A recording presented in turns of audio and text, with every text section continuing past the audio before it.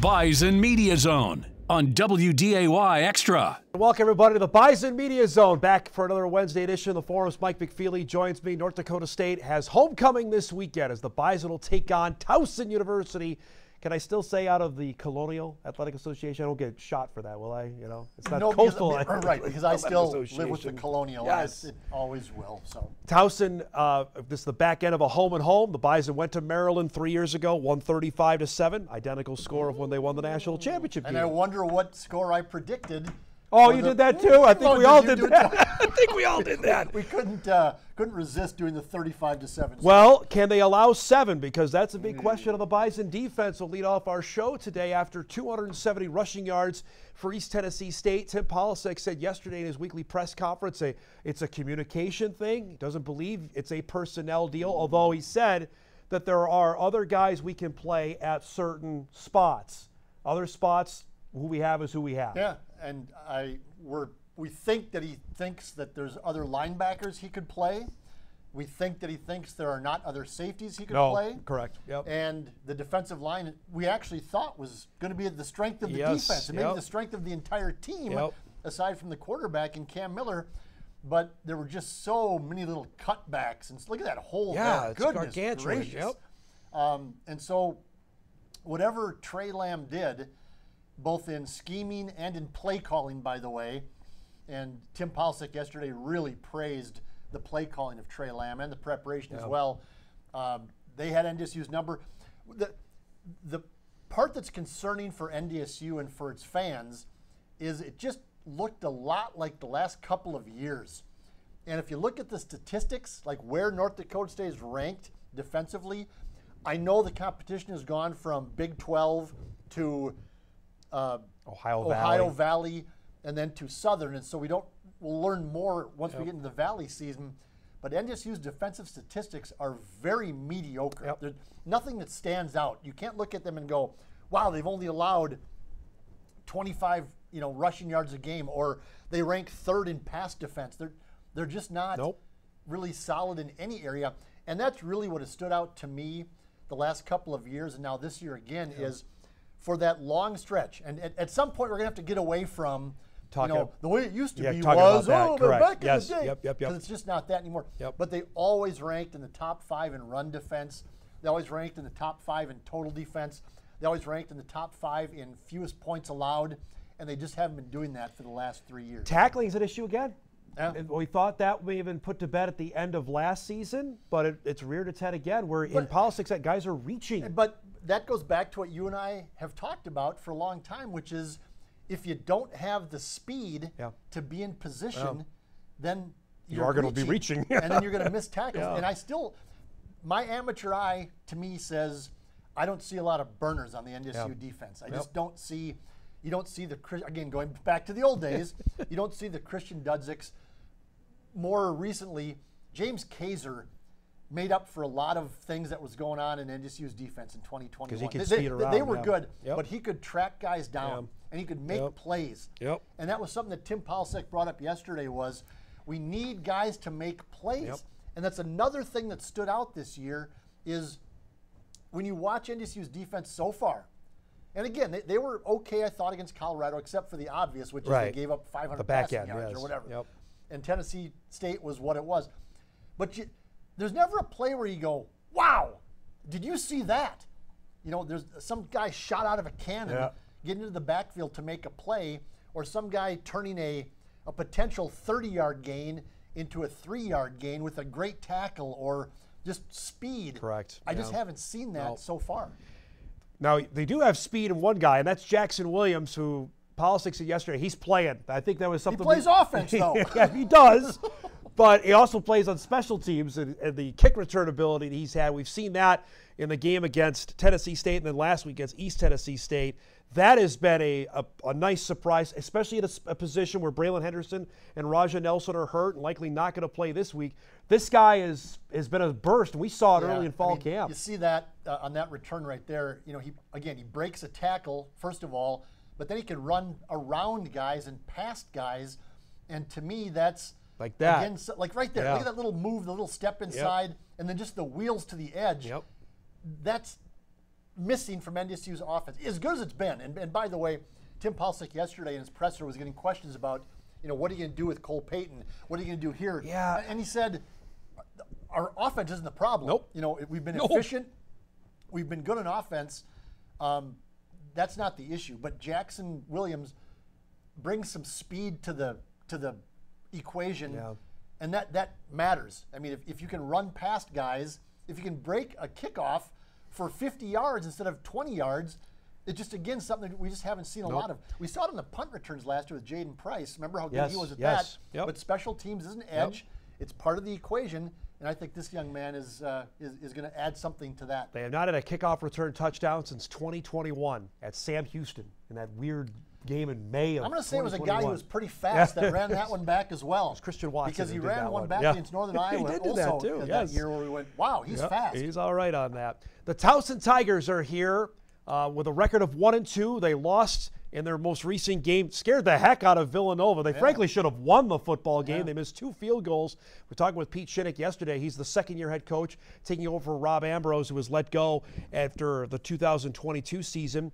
Guy who won a Division II national championship. He knows full well he's a Baltimore guy of trying to get the kind of players they need at Towson in a rebuilt CAA that's going to lose Richmond after this year. They could be, if he gets their act together, they could be in the top half of this league. Yeah, and the kid you just saw in that first highlight, the tight end, Runyon, boy, he's a dude. Cam Runyon is a dude, is right. 6'6", something like that, 245, 250. He's the kind of tight end that NDSU has to have multitudes of. Yep. But boy, what a great player. I think they're a little unsettled at the quarterback position because they had an injury from their starter the first couple of games. I'm not sure, watching some of these highlights, that their second quarterback maybe isn't a better thrower than the first quarterback that they had. But they have some offensive skill. They have some size and experience in the offensive line. And Tim Palcic made the comment yesterday again that this might be one of the better offensive lines that we see, which doesn't bode well. No. Considering what we saw from East Tennessee State is not going to be one of the better offensive lines they've seen. And so we'll see how NDSU's defensive line stacks up. But this, I don't want to make this into a more than I think it might be, because it's still a team that was picked, was it 10th? I was going to say 9th out of the 16-team CAA, so they're the bottom half. But the preseason is the preseason. It's all based on last year. But I don't know that Towson is a national power, but they might be a little bit stiffer test than we thought, especially with some of the issues that North Dakota State apparently has on defense. They lost to Cincinnati, gave up nearly 700 yards to the Bearcats. I watched that game. That was, wow, there was guys running all over the place. And then they beat Morgan State, and Morgan State's a MEAC team, so you can't get much out of that. But it was 14-9.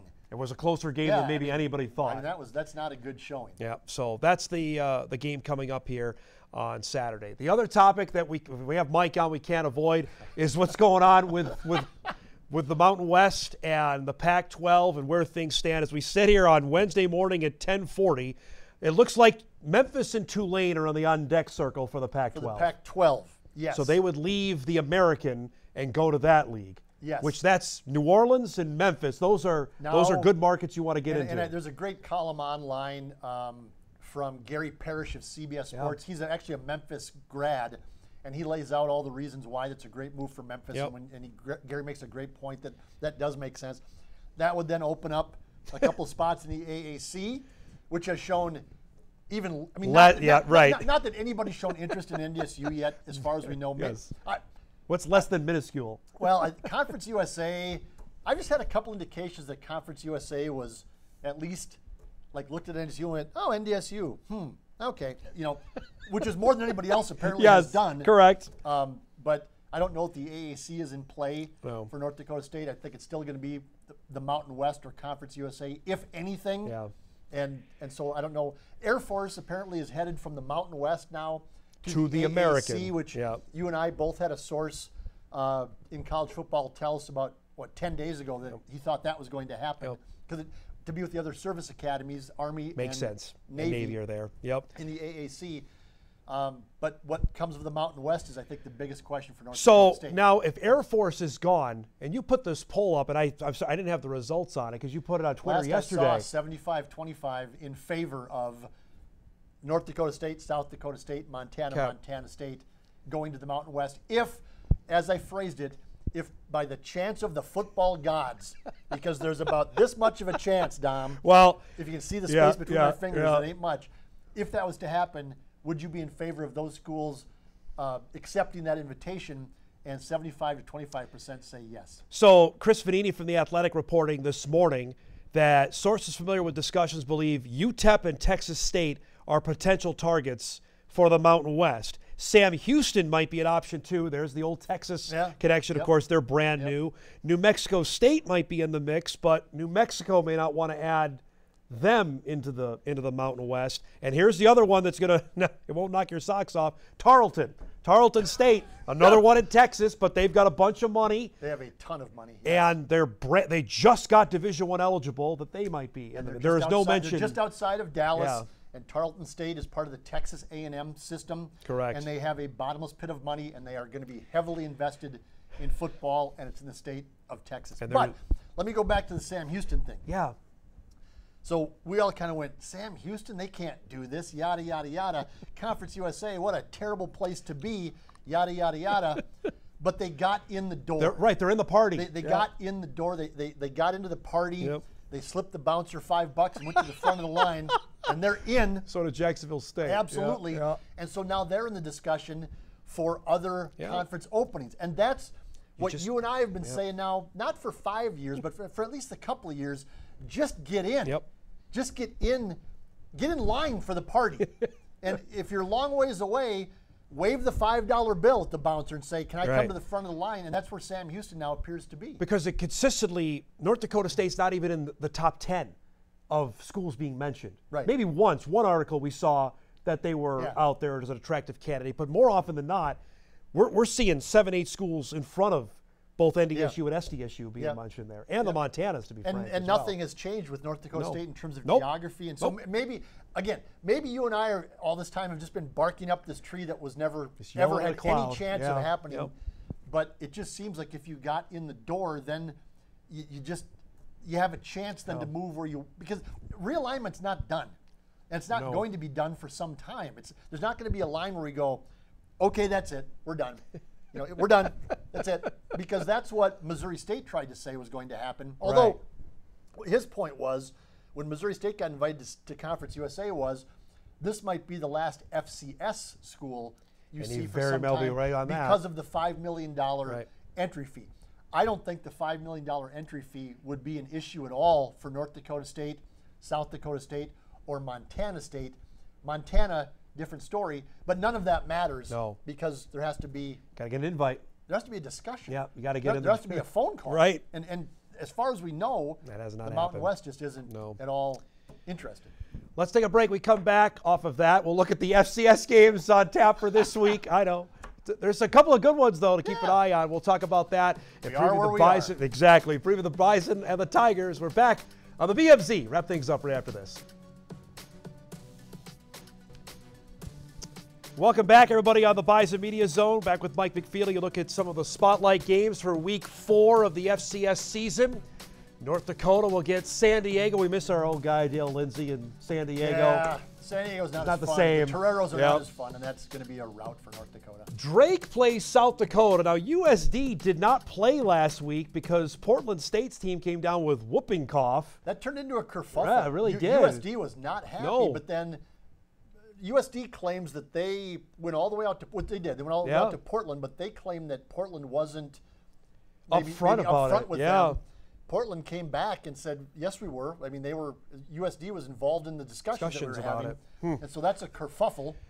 And by the way, that will affect potential playoff deal because now they have one less game that USD has played. And that might be why the AD John Schemmel was getting out front of it, Correct. saying, "This is not our fault. We didn't know," because they don't want it to hurt their. Because right now, if South Dakota beats Drake, they will have one FCS victory going into the Missouri Valley Football Conference. Right. Because they played a Division II, which that's their prerogative to do. Whatever, that's what you want to do. Yep. And then the game against Portland, which they viewed as was probably going to be a victory over a Big Sky team, is now not. And then they lost to Wisconsin.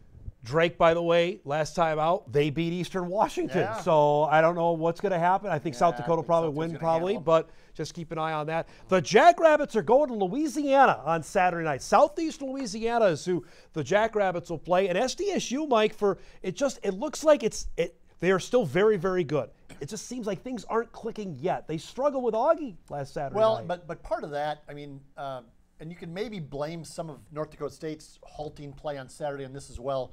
If you look at the way these teams are set up, they have that opening game against an FBS school. Yep. And for North Dakota State, we know that they were looking at that game against Colorado for months. They can say what they want. They were looking at it for months. South Dakota State openly was saying, we are going down to Stillwater to win. Win we the think that football we can game. compete with these guys. Yep. So they were clearly looking at that game for a while to try to sort of put their stamp on the national scene in college football. Okay, then you go to the next game. For NDSU, it's their home opener. All of those things going on. Yep. Easy game, but a lot of emotion in those first couple of games. For South Dakota State, emotional first game. Then they actually had a pretty good opponent in the second game. They had the Word. Yep. At home again, so home opener. So a lot of things going on there. They had to be up for 2 straight games. A lot of things going on. The third game against a D2 team, I'm gonna take a wild guess that they probably weren't exactly locked in on Augustana. They necessarily didn't play well, and so I'll give them a break a little bit. Okay. The alarming thing is that Mark Gronowski, again, he threw a couple of weird interceptions that we just haven't seen out of him in the previous 4 years since he's been playing. And so we'll see how they had a turnover. They fumbled the opening kickoff and lost that. Just sort of sloppiness that we don't expect out of South Dakota State. But I still think they're the best team in FCS. Yes. They have the most talent in FCS. They're just not as good and as sharp as they were a year ago. Maybe they don't need to be. And we talked about that a lot in Fargo from 2011 to 2021 is you don't have to win every game by 40 points. Right. All you have to win is by 1 point. And you can yesterday. still be a national champion if you win every game by 1 point. And we've been down the road with Sela. They have great offensive talent. They can't play a lick of defense. I don't know what's changed with that team. Nothing. Southland Conference team. Right. The one that Polasek yesterday pointed out something interesting, though, was in the transfer portal era, maybe you can't make assumptions about what teams are early in the year anymore. That's a good point. I mean, East Tennessee State, I think they were a little bit better than we thought they were going to be. I'm not making NDSU should have handled them more easily. But than they were better. They were better than I thought. But they were I'll better say than I that. thought. They had a couple of players that were good. whoa, okay, that the guy tight end is really that good. guy can play for NDSU. Yes, that guy he can could. play for NDSU. And so they weren't as bad as we thought. They weren't a 3-8 type team. And so maybe Southeastern Louisiana has some transfers, has some guys, and maybe they'll be better than we think. The other game on there is the battle for the wheel, SEMO and SIU. That's a good game. Those are two ranked teams they're going to play in Carbondale. If SIU gets that, they'll have 3 ranked wins already because they beat Austin Peay, and then last week with their win as well over the Word. That's pretty good. And we granted, they're going to do it without their starting quarterback, though, now. DJ Williams is out. Southern Illinois is one of those programs that is a solid FCS program. Nick Hill, we've praised him for years now. With what he has to work with in Carbondale, with budgets and all of that. He knows how to work the portal. Not afraid to do that. But I've got a quarterback who's pretty good from Murray State, from a team in the league. They're just maybe going to have some limitations on some of the guys up front and things like that, but they're a legit FCS program. Before we go, we mentioned it is Hall of Fame weekend because of homecoming. Craig Bohl is going to be inducted to the Bison Hall of Fame, the architect of the Division I dynasty. You and I have chatted about this many times, and Jeff obviously wrote the book on it. It's been 10 years since he's been back, but I think there's enough, bridge under the water. I think, bygones be bygones. He should get a great ovation, I would hope, on Saturday. I don't think that there's any reason for him to not. I mean, I think his decision to stay out of the spotlight in Fargo the last 10 years is, I don't quite know why that is. But he privately has come back and visited with the coaches. He has his own plane. He's his own pilot. I know that a couple times during summers, Matt Entz would tell us, well, Craig came back last week and stopped up at the offices. So there's, publicly he just doesn't want to do interviews. Doesn't want to talk about his time in Fargo for whatever reason. If he just wants to leave people alone and it's, he's moved on, but he should get a great ovation. And he's the guy that he did. If the phone call ever comes for NDSU to go to the Mountain West, Craig Bohl should get a round of applause as well because he built the program that would allow that to happen. Yep.